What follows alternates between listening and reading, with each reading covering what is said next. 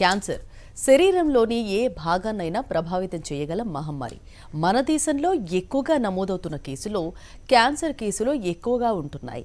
ఇక ముఖ్యంగా cervical cancer గురించి కూడా అవగాహన పెంచుకోవటం ఎంతైనా అవసరం ఉంది. అలాగే ఓవేరియన్ క్యాన్సర్ అంటే ఏంటి, ముందుగానే గుర్తిస్తే ఎటువంటి ముప్పు నుంచి బయటపడొచ్చు.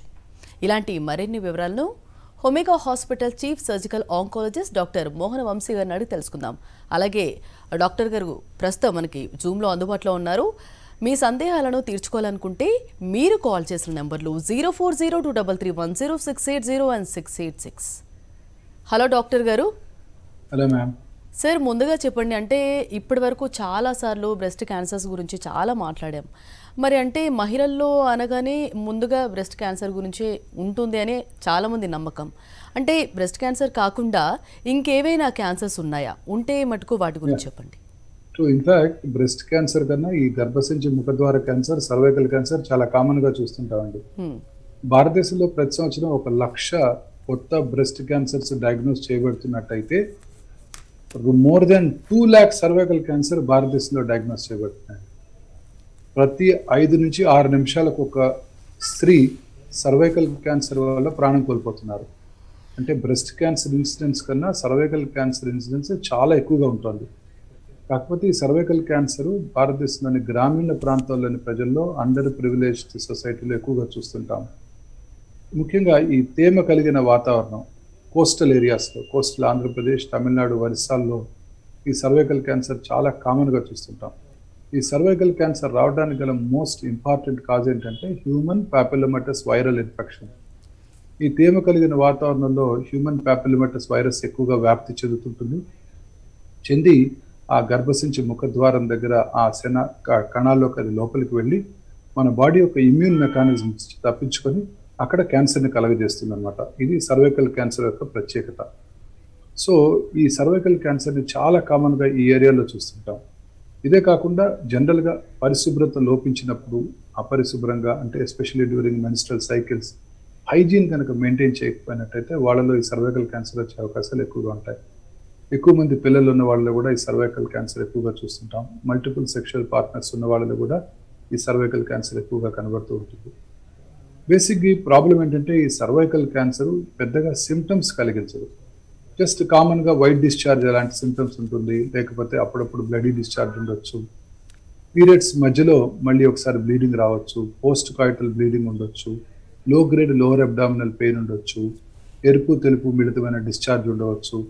ఇట్లా ఏమి మేజర్గా పెద్ద సిమ్టమ్స్ ఏవి ఉండవు. చాలా మంది స్త్రీలు ఈ సింపుల్ వైట్ డిశ్చార్జ్ని డిస్రిగార్డ్ చేస్తారు, దాన్ని పెద్ద సిమ్టమ్గా భావించరు, డాక్టర్ నోటీస్కి తీసుకువెళ్ళరు. తద్వారా ఈ సర్వైకల్ క్యాన్సర్ చాలాసార్లు లేట్ స్టేజెస్లోనే కనుక్కోవడం జరుగుతూ ఉంటుంది. కాకపోతే సర్వైకల్ క్యాన్సర్కి 2 రకాల ప్రివెన్షన్ మెకానిజమ్స్ అందుబాటులో ఉన్నాయి. ఇది చాలా ఇంపార్టెంట్, ప్రజలందరూ కూడా తెలుసుకోవాల్సింది. ఇది మోస్ట్ ఇంపార్టెంట్. మనం ఎలాగైతే పోలియోని, అలాగనే స్మాల్ పాక్స్, మసూచిని ఎరాడికేట్ చేశామో ఈ సర్వైకల్ క్యాన్సర్ కూడా మనం ఎరాడికేట్ చేయడానికి అవకాశం ఉంటుంది. ఇంతకుముందు చెప్పినట్టు ప్రపంచం మొత్తం మీద 4 లక్షల సర్వైకల్ క్యాన్సర్ కేసులు సంవత్సరానికి డయాగ్నోస్ చేయబడుతున్నట్టయితే అందులో more than 2 lakh cervical cancer భారతదేశంలోనే డయాగ్నోస్ చేయబడుతుంది. అందులో more than 1 lakh cervical cancers ఈ 3 రాష్ట్రాల్లో ఒరిస్సా, తమిళనాడు, ఆంధ్రప్రదేశ్లోనే ఎక్కువగా కనబడుతున్నాయి. దీనికంతటికీ కారణం ఈ హ్యూమన్ ప్యాపిలోమటస్ వైరల్ ఇన్ఫెక్షన్. సో ఈ హ్యూమన్ ప్యాపిలోమటస్ వైరల్ ఇన్ఫెక్షన్ కనుక మనం అవాయిడ్ చేయగలిగినట్టయితే, అంటే వ్యాక్సిన్ ఇవ్వడం ద్వారా ఈ సర్వైకల్ క్యాన్సర్ని మనం పూర్తిగా నివారించడానికి అవకాశం ఉంది. దీన్నే ప్రైమరీ ప్రివెన్షన్ అంటారు. మన ఆడపిల్లలందరికీ 10వ సంవత్సరం 11వ సంవత్సరం వచ్చినప్పుడు వాళ్ళకి ఒక సెల్ ఫోన్ కాకుండా ఈ వ్యాక్సిన్, అంతకన్నా అతి తక్కువ ఖరీదులో ఉండే వ్యాక్సిన్ 3 డోసెస్ ఇవ్వాల్సి ఉంటుంది. నాట్ మోర్ దెన్ 6,500 ఇప్పుడు భారతదేశంలో అందుబాటులో ఉంది. ఈ వ్యాక్సిన్ కనుక మనం ఇచ్చినట్టయితే పూర్తిగా సర్వైకల్ క్యాన్సర్ రాకుండా చేయడానికి అవకాశం ఉంది. సో అది చాలా important. This is primary prevention. 20 పెళ్లి అయ్యే వరకు స్త్రీలందరూ కూడా ఈ వ్యాక్సిన్ తీసుకుంటూ ఉండొచ్చు, but best stage is 10 to 12 years. పెళ్లి అయిన తర్వాత కూడా ఈ వ్యాక్సిన్ తీసుకోవచ్చు అప్ టు 45 years. కానీ ముందుగా ఒకసారి పరీక్ష చేయించుకొని సర్వైకల్ క్యాన్సర్ లేదు అని నిర్ధారణ చేసుకోవడం చాలా ఇంపార్టెంట్. రెండోది సెకండరీ ప్రివెన్షన్.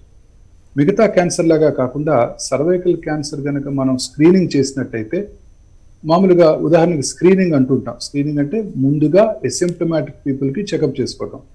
సో బ్రెస్ట్ క్యాన్సర్కి అలాగే ప్రాస్టేట్ క్యాన్సర్కి స్క్రీనింగ్ చేసినట్టయితే క్యాన్సర్ని ముందుగా గుర్తించవచ్చు. వేరే సర్వైకల్ క్యాన్సర్కి స్క్రీనింగ్ చేసినట్టయితే క్యాన్సర్ని రాకుండా చేసుకోవచ్చు. ఎలా? Cervical క్యాన్సర్స్కి long pre cancerous phase ఒకటి ఉంది. ఆ ఫేజ్లో మనం కనుక డయాగ్నోస్ చేసేసి తగు చర్యలు కనుక తీసుకుంటే అసలు క్యాన్సర్ని ప్రివెంట్ చేయవచ్చు. సో దీన్ని సెకండరీ ప్రివెన్షన్ అంటారు. ఇది వెరీ ఇంపార్టెంట్. ప్రతి స్త్రీ కూడా 1 yearకి ఒకసారి, especially once they become sexually active, 1 yearకి ఒకసారి పాప్స్మియర్ టెస్ట్ చేసుకోవడం వెరీ సింపుల్ ఆఫీస్ ప్రొసీజరు. మన ఊర్లో మన ఇంటి దగ్గరలో ఉన్న ఏ గైనకాలజిస్ట్ అయినా ఈ ప్రొసీజర్ని చాలా ఈజీగా క్యారీ అవుట్ చేస్తారు. వాళ్ళ ఓన్ ఆఫీస్లోనే అతి తక్కువ ఖర్చుతో ఇది చేయగలం. ఇలా చేసుకోవడం ద్వారా మనం ఆ క్యాన్సర్ రావటాన్ని ముందుగా పసిగట్టవచ్చు. క్యాన్సర్ వచ్చే ముందు ఫేజ్లోనే దాన్ని డయాగ్నోస్ చేయవచ్చు, రాకముందే దాన్ని నివారించవచ్చు. సో సర్వైకల్ క్యాన్సర్ని మనం పూర్తిగా ప్రివెంట్ చేసేస్తాం అనమాట. సో ఇది వెరీ ఇంపార్టెంట్. సో ప్రతి స్త్రీకి చిన్న పరీక్ష చేయించుకోవడం ద్వారా క్యాన్సర్ రాకుండా చేసుకోవచ్చు. Very very important test. So ఇంకొకటి ఇదే కాకుండా అవసరమైతే ఆ ప్యాప్స్మియర్లో కూడా లిక్విడ్ బేస్డ్ ప్యాప్స్మియర్స్ అందుబాటులోకి వచ్చాయి. ఇంకా మోర్ సెన్సిటివ్ టెస్ట్, అలాగే హెచ్పివి డిఎన్ఏ టెస్టింగ్ కూడా అందుబాటులోకి వచ్చింది. అవి చేయటం ద్వారా మనం చాలా ఈజీగా ఈ సర్వైకల్ క్యాన్సర్ని గుర్తించడానికి అవకాశం ఉంటుంది. క్యాన్సర్ రాకముందు ఉండే ఫేజ్ని గుర్తించవచ్చు, క్యాన్సర్ వచ్చినా కూడా గుర్తించవచ్చు. ఒకవేళ అనుమానాస్పద కణాలు కనిపించినట్టయితే ఆ తర్వాత కాల్పోస్కోపీ పరీక్ష, కాల్పోస్కోపిక్ డైరెక్టెడ్ బయాప్సీ చేయడం ద్వారా సర్వైకల్ క్యాన్సర్ని మనం చాలా ఈజీగా గుర్తించవచ్చు. సో అందరు స్త్రీలు కూడా రెగ్యులర్గా స్క్రీనింగ్ చేయించుకున్నట్టయితే, ముఖ్యంగా దక్షిణ భారతదేశంలో ఉన్న అందరు స్త్రీలు కూడా రెగ్యులర్గా సంవత్సరానికి ఒకసారి వాళ్ళ లేడీ డాక్టర్ దగ్గరికి వెళ్ళి ఒక క్లినికల్ ఎగ్జామినేషన్ ఆఫీస్లోనే చేస్తారు. అవసరమైతే అప్పుడే ఒక పాప్స్మియర్ టెస్టు, అదే టైంలో ఒకసారి డాక్టర్ గారితో వారి యొక్క బ్రెస్ట్ కూడా ఎగ్జామిన్ చేయించేసుకుంటే, అలాగే బ్రెస్ట్ని వారికిగా వారు ఎలా పరీక్ష చేసుకోవాలో తెలుసుకున్నట్టయితే ఈ చిన్నది సంవత్సరానికి ఒకసారి వాళ్ళ ఇంటి పక్కన ఉన్న లేడీ డాక్టర్ దగ్గరికి వెళ్ళి ఈ టెస్టులు చేసుకోవడానికి అవకాశం ఉంది. ఈ 2 కామన్ క్యాన్సర్స్ని మనం ప్రివెంట్ చేయడానికి అవకాశం ఉంటుంది. Breast cancer, cervical cancer, these are the commonest cancers. So ఇది మోస్ట్ ఇంపార్టెంట్ థింగ్ అనమాట. ఈ సర్వైకల్ క్యాన్సర్ని కనుక మనం ముందుగా గుర్తించినట్టయితే అప్పటికి కూడా మనం క్యూర్ చేయడానికి అవకాశం ఉంది. మిగతా క్యాన్సర్లోగా కాకుండా ఈ సర్వైకల్ క్యాన్సర్ శరీరంలో ఆబ్వియస్గా ఇతర భాగాలకి పాకవు అనమాట. సో అందుకని క్యాన్సర్ని గుర్తించడానికి మోస్ట్ ఇంపార్టెంట్ బయాప్సీ పరీక్ష.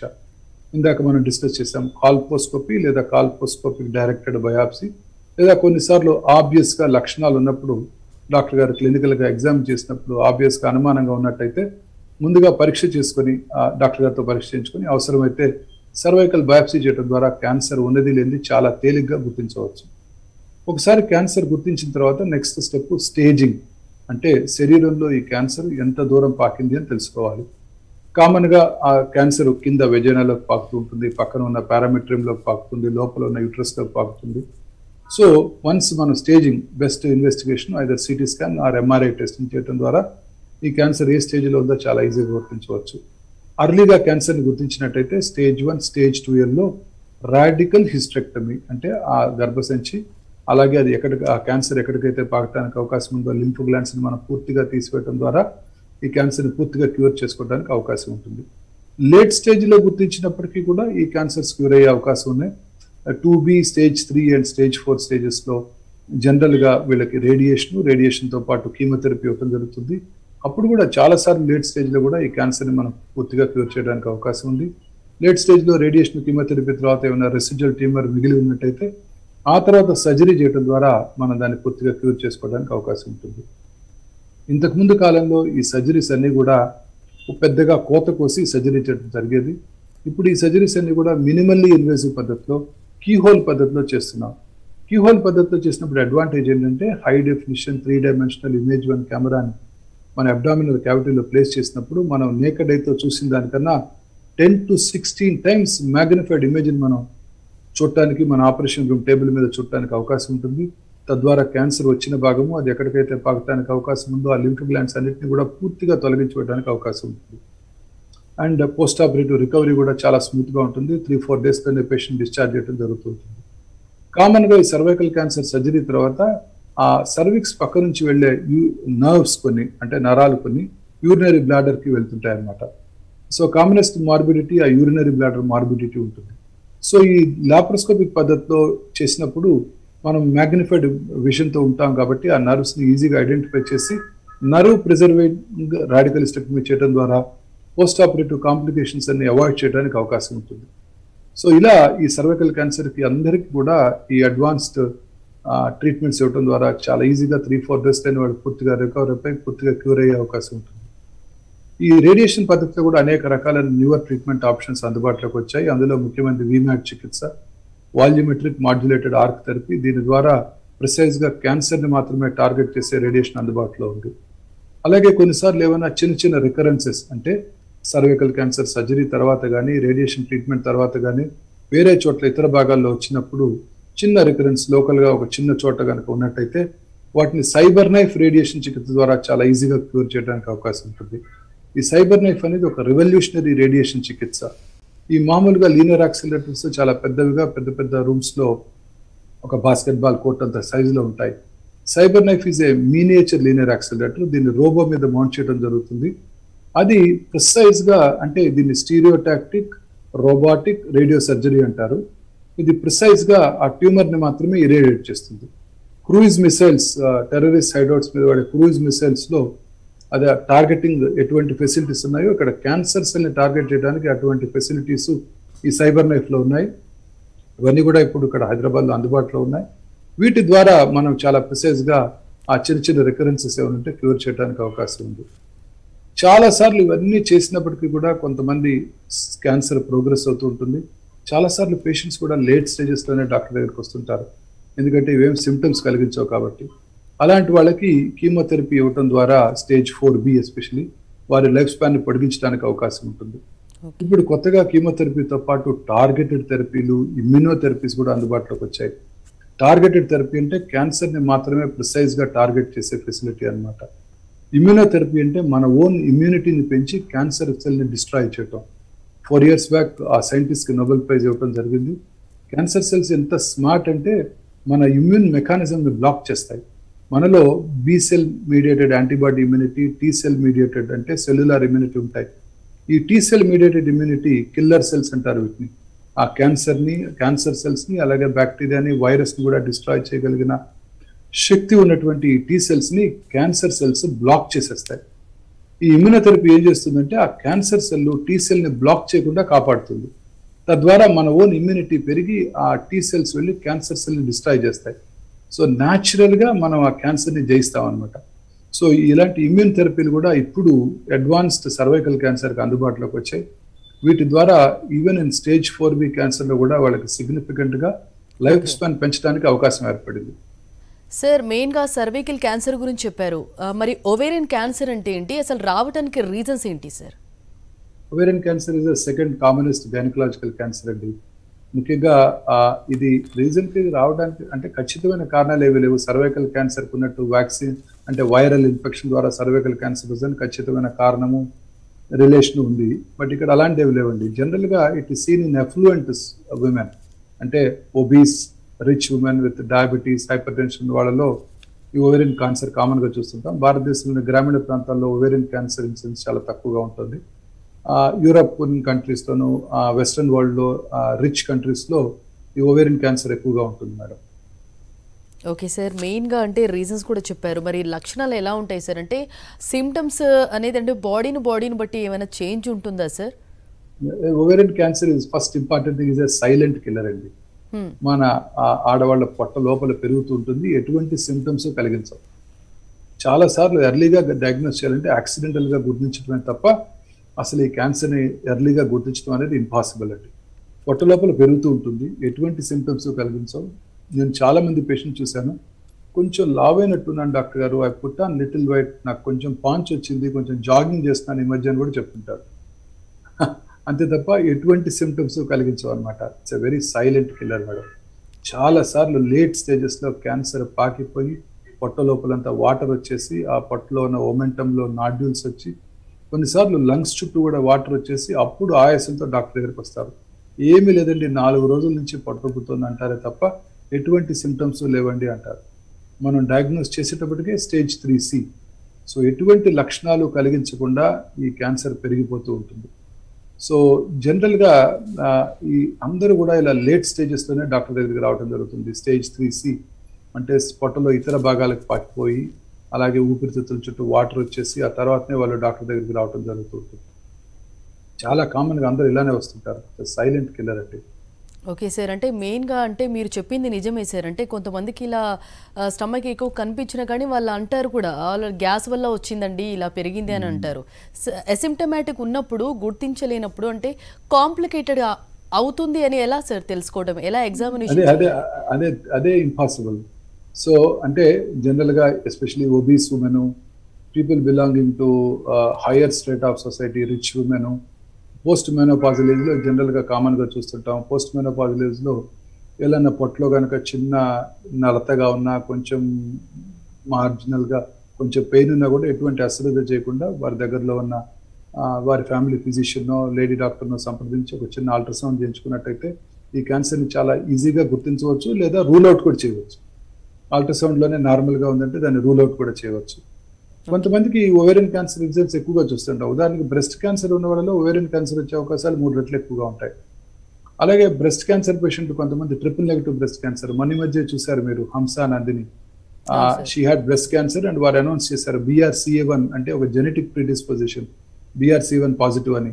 2011లో యాంజెలినా jolly, famous Hollywood movie artist, వారు కూడా BRCA1, వారికి 2 BRCA1 BRCA2 2 జీన్స్ పాజిటివ్ ఉన్నాయి.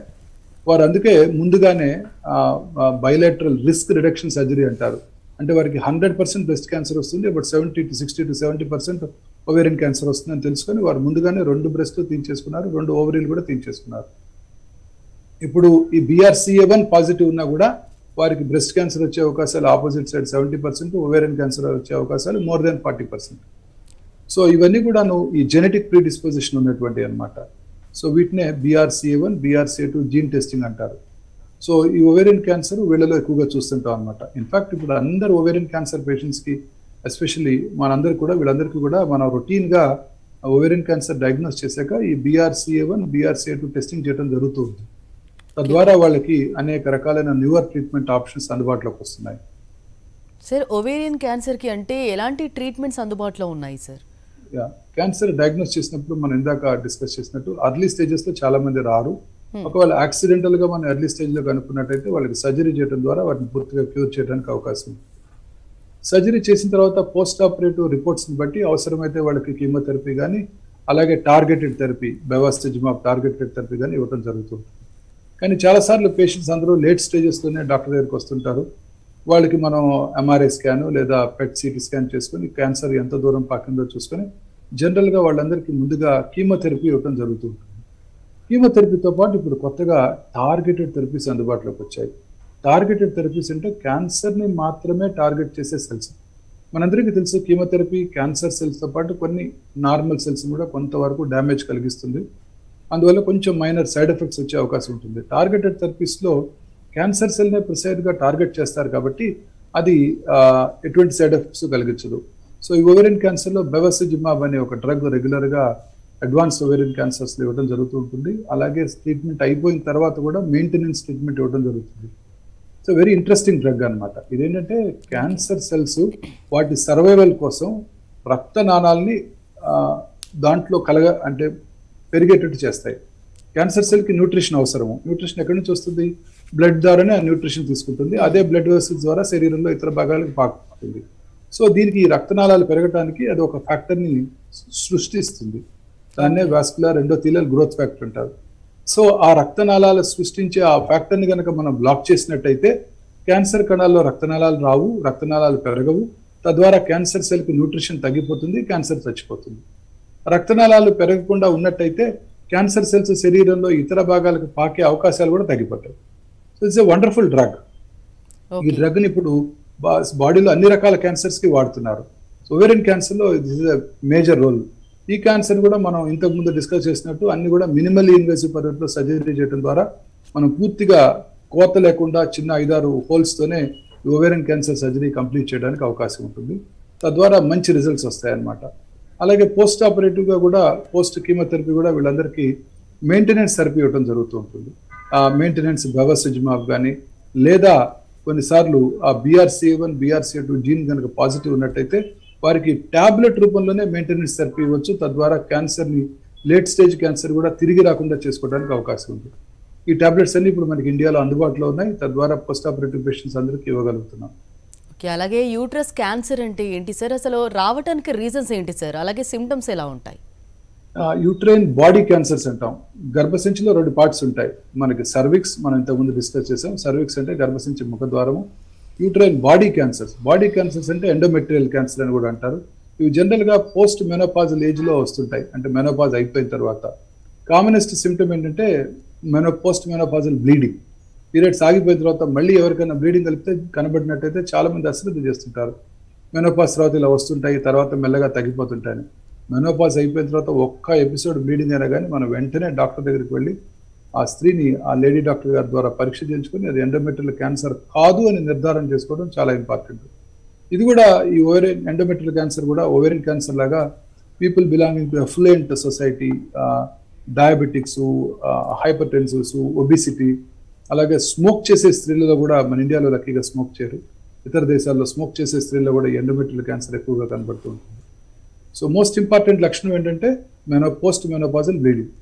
అలాగే ప్రీ మెనోపాజల్ ఏజ్ కూడా ఎండోమెట్రియల్ క్యాన్సర్ రావచ్చు. కొంతమంది ఎస్పెషలీ ఈ ఇన్ఫర్టిలిటీ ట్రీట్మెంట్ తీసుకునే వాళ్ళలోను, హార్మోన్ ట్రీట్మెంట్ తీసుకునే వాళ్ళను endometrial cancer, ovarian cancer incidence కొంచెం ఎక్కువగా ఉంటుంది. సో ఇంటర్మెన్స్ట్రల్ బ్లీడింగ్, పీరియడ్స్ టైంలో ఎక్కువగా బ్లీడ్ అవటం, ఇవన్నీ కూడా ఈ ఎండోమెట్రియల్ క్యాన్సర్ లక్షణాలు.